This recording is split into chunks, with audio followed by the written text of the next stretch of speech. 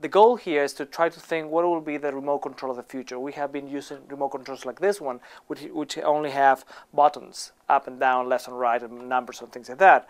But we cannot have more complexity in terms of the feedback that we get from the application.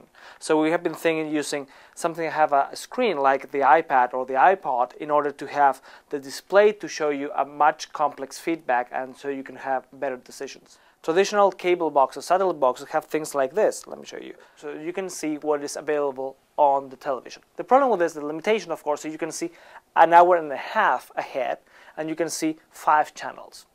It's not visual, it's just text, so it's very difficult to identify what's going on. So we came with the idea of using one of the conventions on this new devices, which is the cover flow.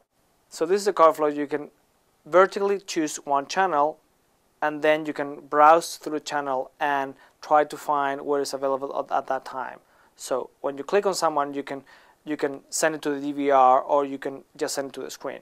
The other thing you can do is that you're browsing any of these channels, and you can also send it to this bin that we have down here. For example, you're watching something on the screen, the big screen with the rest of the family, but you're monitoring what is going on with your game, your basketball game here on the device. And when you're ready, because that's a good game that you want to watch, you just send it to the screen and you change it, like changing channels. So you're watching the same thing on the screen.